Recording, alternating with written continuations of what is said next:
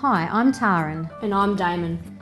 Today we're going to introduce you to a fun and challenging activity. It's called the Plankton Challenge. Plankton are the tiny little organisms that float around in the ocean. The name plankton comes from the Greek word planktos, which means wandering or drifting. Phytoplankton are the tiny plant-like plankton which get their energy from the sun.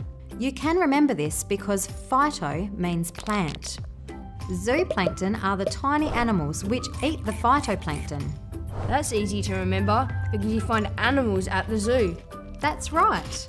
So, are plankton floating around me while I swim at the beach? Well, yes, the ocean is like a soup full of plankton, but most of them are so tiny that you can't see them. You can fit 1 million of the smallest phytoplankton into 1 teaspoon.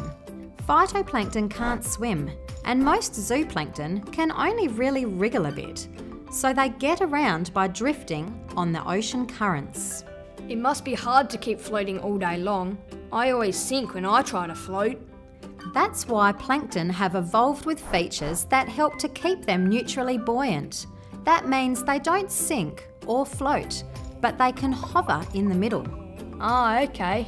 Just like dandelion seeds. When I blow them, they float slowly away with the wind.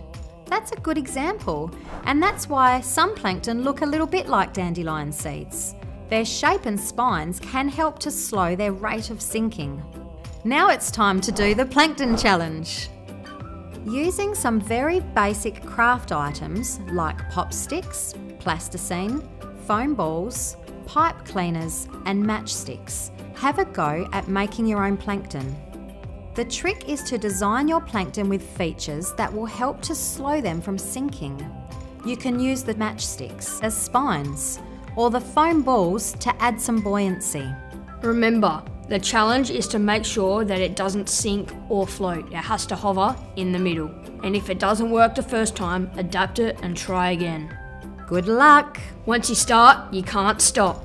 The full lesson and curriculum links for this activity are waiting for you to explore at the Fisheries Education website, Marine Waters.